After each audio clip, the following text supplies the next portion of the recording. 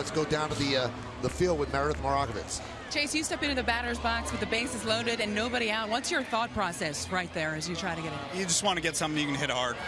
You know, he's got great stuff, so want to be aggressive on strikes and fouled a couple decent ones off the hit, but battled there and found a way to get it done. You look at some of the at-bats before that. Greg Bird coming in a big situation, rookie, just his second at-bat here at Yankee Stadium to come up with the double against a tough lefty like Perkins. What does that say about him? Oh, that's awesome. You know, he's had a great approach since he's been here. You know, you can really tell he knows how to hit, so huge at-bat for him. Marathon game, great one to win. And you look at Brian McCann. He's been a big contributor offensively. Why do you think he's had so much success lately offensively? Well, I mean, he's just a great player. You know, you're going to have your ups and downs, but over the course of the season, he's going to get his. That's what type of player he is, and he's been great for us. Brian Mitchell obviously knocked out early in this one. How aware are you guys that you guys do not have anybody left in that bullpen?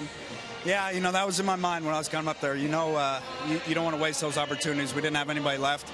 You know, we're stretched thin, so we were able to get it done. Thanks. Congratulations on the win. Thanks.